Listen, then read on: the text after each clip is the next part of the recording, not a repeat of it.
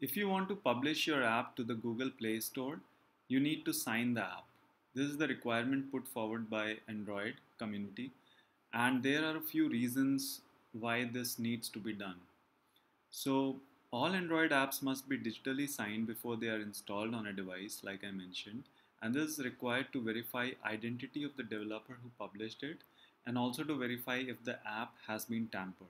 Okay, having said that, how do you go about doing it? So if you have an app, if you have a project open in Studio, go to Build, okay, and click on Build APK option.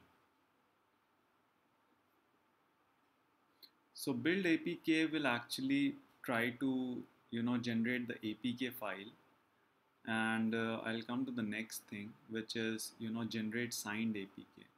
So while this build is running, so this signing thing basically requires a key, okay, and it's automatically generated by Android Studio for you. So let me show you how you can generate the signed APK file. So when you click on this option, generate signed APK, it requires you to specify a key store path. This path is the place where the key will be stored corresponding to this project. So let's select a new one.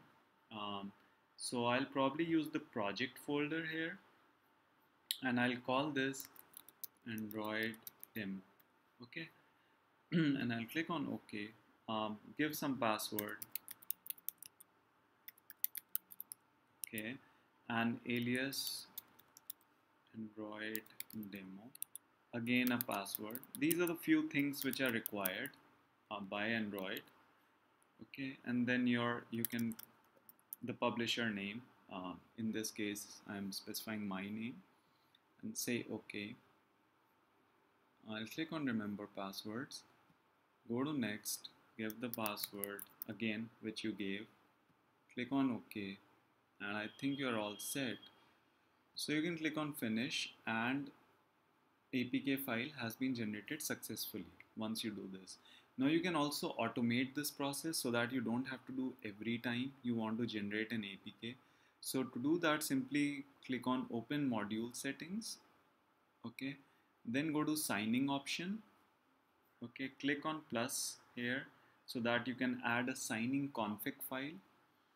You can specify a alias Android demo. Okay, password, store file. So since we created a store file just a few seconds back, so we should have this JKS file. Okay, and store password 123. I'll click on OK. So this looks good. So it's syncing the project, and then another step which you need to do is click on open module settings, click on signing, next click on build type, and here if you see you have this option signing config file. So let's select the config file we created. Okay, so that's it. So once you have these steps in place, this signing, the signed APK will be generated automatically. So you don't have to follow the same steps every time. I hope this clarifies the concept of signing, and go ahead and publish your app on Play Store and make money. Thanks, bye.